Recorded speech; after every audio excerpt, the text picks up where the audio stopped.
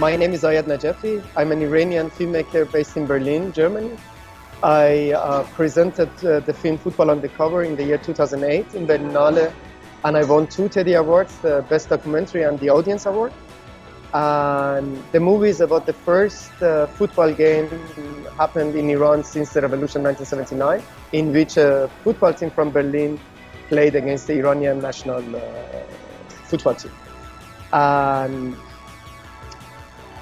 so now the most important things. Happy birthday, Teddy.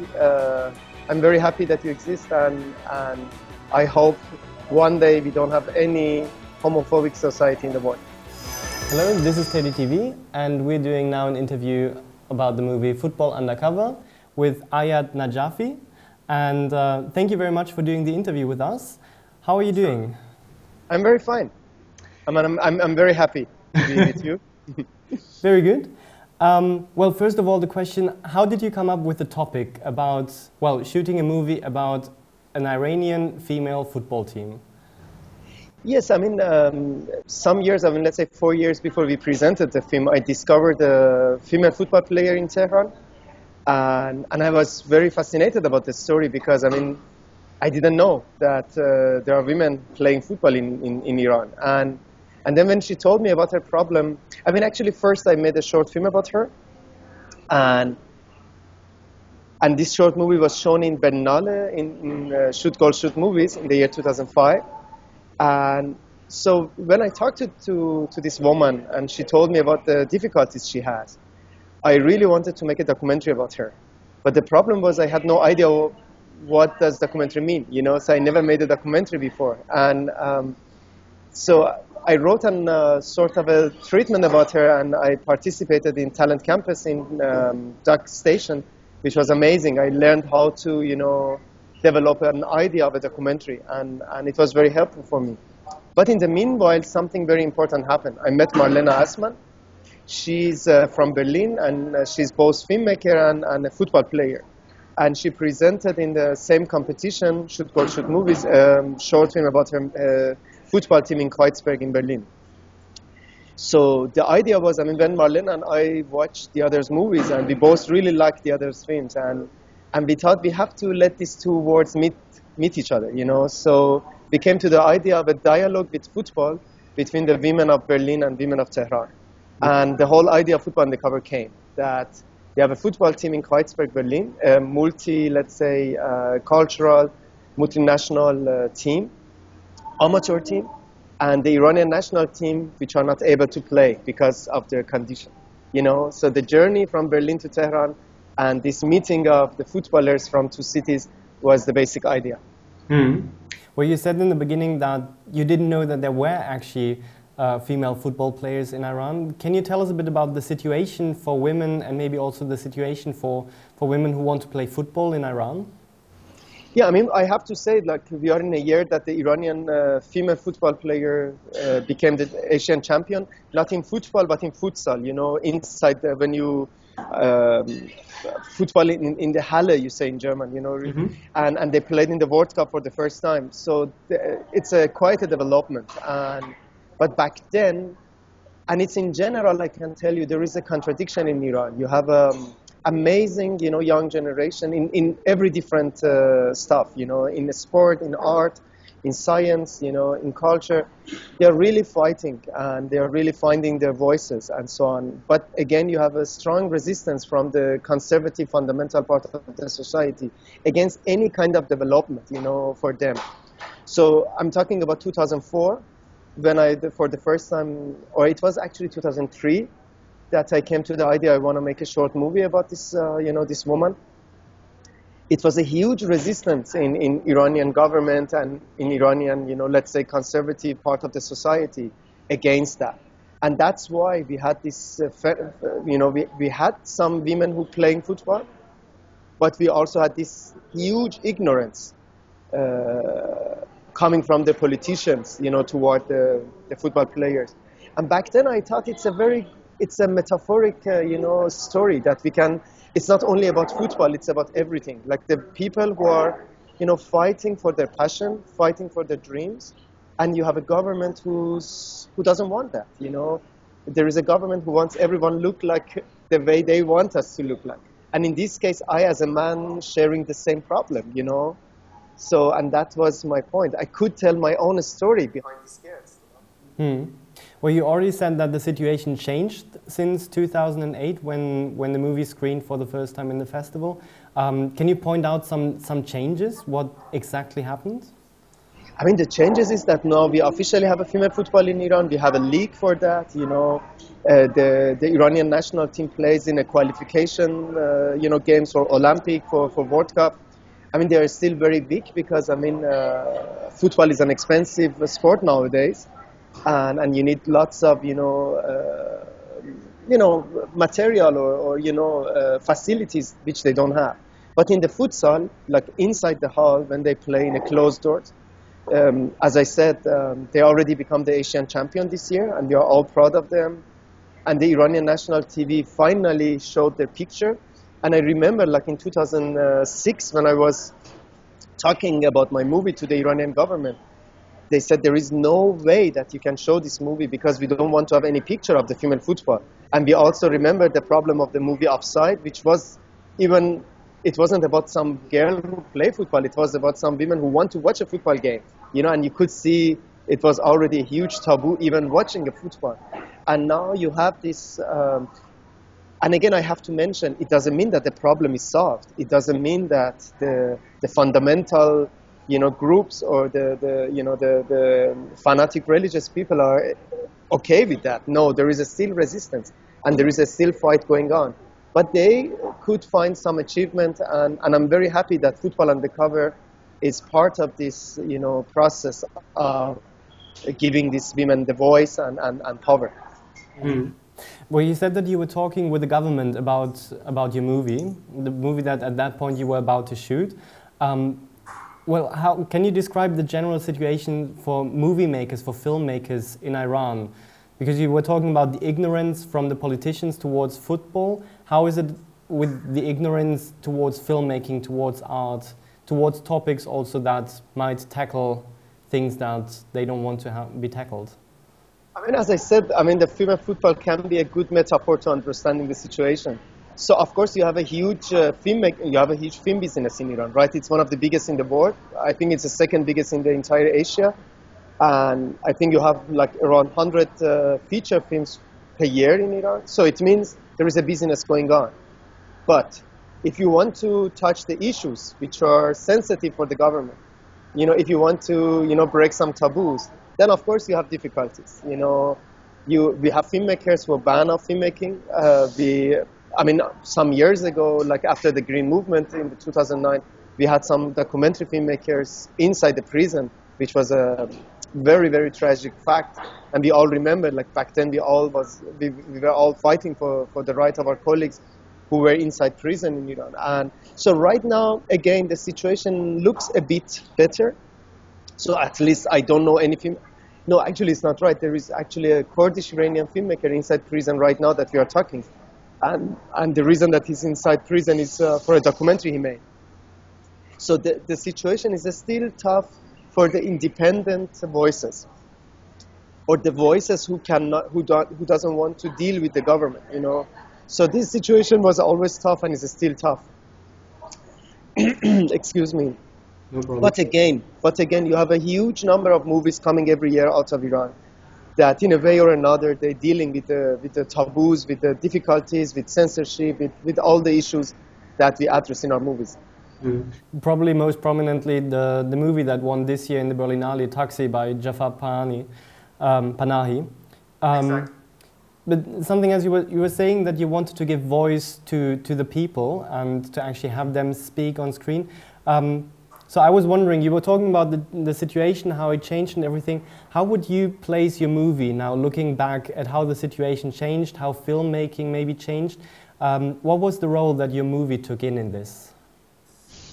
I think what has changed is, I think we as the younger generation of the filmmakers in Iran become more and more aware of the problems, and we are finding the better ways to deal with the problem. It's always a way to get inside Iran and to shoot, and to touch the taboo topics.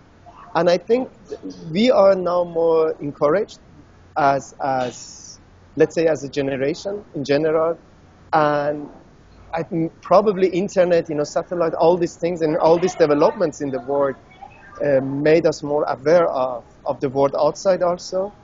And also, I think for me, Football Undercover was a very positive experience because I became aware of the power I have as a person. Like, I can do some changes if I want, Like, at the end of the day, after all the difficulties we face, it was a success story.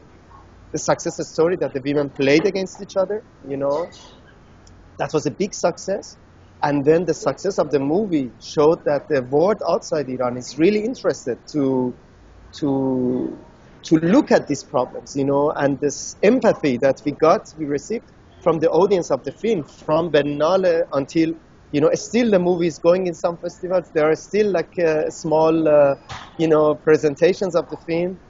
And the last one, we showed the film in Berlin in a refugee camp for the children coming from Afghanistan and Syria. And you could see that, especially the Afghani children who are mostly coming from Tehran or Iran, you could see that they understand the story. And after the screening, they shared with me their own, experiences in Tehran and in Iran. It was beautiful. And the fact that the movie is still working, made me proud, made me really, really proud that we fought for something which worth it. It was worth it, definitely. Yeah. But was the movie also screened in Iran? Not officially. Not officially. No, but the Iranian public knows the film because BBC Persian, which is very popular inside Iran, showed the film already 3 or 4 times. So there is a sort of an awareness about the movie in Iran. And was there any recognition that the movie won the Teddy Award in Iran?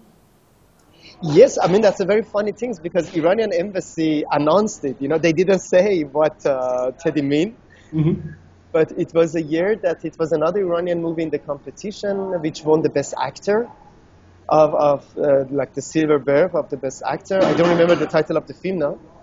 Song of Sorrows? I don't remember. And my movie. And the Iranian embassy announced very proud, like, the teddy bear, 2 teddy bear goes to Football Undercover. And I said, yeah, can you please also mention what teddy bear means, But no, obviously they didn't, do that. So yes, there was awareness. The Iranian film magazines wrote about that. But of course, no one mentions what does teddy mean. Okay, but I guess that the people dealing with queer films, they knew what it meant.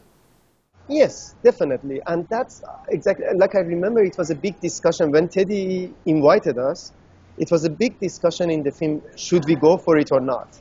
And the reason was they thought it's going to be dangerous for the people inside Iran. Yeah. And I said, hey, if we really want to fight with something, we have to go for it. Why should we hide it, So, and the movie doesn't have anything queer in, let's say, in a surface. If you look at it deeper, you find this, quality in the film. It's a secret of the film, actually, let's say. And I said, hey, no one is in danger because no one is talking about that officially, And if we are really want to fight against the homophobia, we shouldn't say, no, it's dangerous. No, we have to go for it. And we were very lucky that the movie won that, and recognized by the audience and also by the jury both. And it was, I have to say, that was actually the beginning of the journey of Football Undercover in many festivals, So the Teddy Award gave sort of international recognition that the movie is working, And so that was basically essential for the film, essential for myself. And I think, and in general, for me, Teddy Award is like, hey, what do we hide? If we want to fight against something, we have to be loud and we have to, put the fears away. I'm sure 30 years ago, it was also a taboo in Berlin, right? So I wasn't there, but, I can imagine it wasn't as easy as it now, Mm-hmm. So we have to be clear. Do we want to fight against, something, or we want to be careful, There are two issues here. Mm. And that's why I'm very proud of the Teddy Award. And so I guess you would also say that the Teddy Award did have an impact on the movie and its success. Definitely, definitely. I would say without Teddy Award, the movie wouldn't have this international career that it made. Definitely not. It's okay if you don't want or cannot talk about it, but was it dangerous after all for people who were participating in the movie? Nothing. I mean, nothing happened. Nothing for the protagonist, nothing for... I mean, it's, you know, nothing is too much, but nothing serious, let's say. So no one is really getting called from the film, you know, from the film team, from the protagonist. And it's been like, how many years it is? Like 7, 8 years. So I don't think that someone's going to go after one of my, you know, girls. Well, that's good. That's good news. Yes, and that means that Teddy Award has to be, you know, like again, how you say, as brave as it is and as loud as it is, you know. Yeah. Well, as you know, the Teddy Award celebrates its 30th birthday in 2016. So if you now look at the history of the Teddy Award, or the history that you had with the Teddy Award, what is something you would want to share with the Teddy Award? What do you want to wish for the Teddy Award for the next years to come? I mean, first of all, I have to say I'm proud that I'm part of the family, and I'm very, very happy that I think Teddy Award is a gift then for me, you know, coming from a country that I had to fight for every right I wanted to have, you know. I think we need voices like Teddy, you know, in different you know, directions, not only for the right of the homosexuals, you know, for the women right, for the human right in general, you know. At the end of the day, we are really in minority. When we look at the world surrounding us, the people who are fighting for freedom, the people who are fighting for the dream, you know, to be who they are, we are in the minority. And if we don't support each other, you know, if we don't come and stand behind each other, we cannot gain anything. You know, we are going to lose in this mad world surrounding us. And that's one of the important things of Teddy for me. As I said, it's very clear, it's a queer film award. But in the case of Football Undercover, it was a freedom award, you know. It was it's more than, you know, fighting for the right of the, you know, LGBT people. It's for me to fight for the right of everyone who doesn't have a voice, and that's the reason I'm very, very proud that they chose Football Undercover. Even they programmed it, and then the 2 awards, which made me part of the family, and I can't be, I mean, nothing more than proud, you know. I'm just very, very proud and very happy that Teddy exists.